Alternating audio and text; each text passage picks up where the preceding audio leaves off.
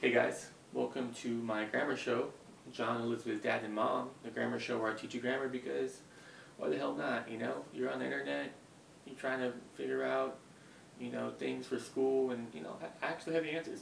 So if you need to learn about complex sentences, I'll tell you everything you need to know. What you need to know, a complex sentence is an independent clause plus a dependent clause. That is what a complex sentence is. Well, what's a independent clause? An independent clause is a subject plus a verb. A dependent clause is a subordinate conjunction plus a subject plus a verb. So I hope that you watched my other video where I made a subordinate conjunction song so you can remember all the subordinate conjunctions. If you memorize all the subordinate conjunctions, you will have no problem identifying dependent clause because you need a subordinate conjunction to create a dependent clause. So I'm going to show you how this works with this fun little sentence. Alright. Basketball is created day, though the NBA is where amazing happens. Alright, so the subject is basketball, college basketball. Is the verb. Created day, right there, that's a complete thought right there.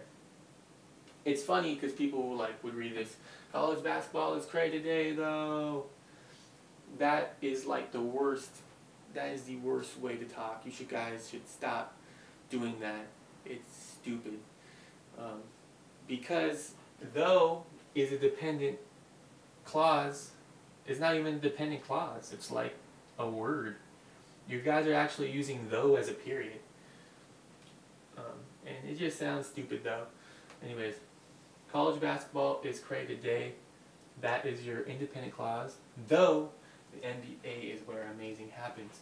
This sentence right here becomes a dependent clause because you added the word though. But if I were to erase though from this sentence, this sentence probably could stand by itself. The NBA is where amazing happens. But since we add though, it makes this independent clause, or this independent clause to a dependent clause because it raises a question for something. I don't know what, the question was, we wanted to talk about college basketball too. You could write the sentence differently. You could say, though the NBA is where amazing happens, college basketball is created day. Though, because it's over here, you have to create a comma, is where amazing happens. College basketball was created day. This is your independent clause. This is your dependent clause right there. So there you have it. Those are complex sentences. Subscribe to my page. I'm John Elizabeth's Dad and Mom, and I hope this helped you out.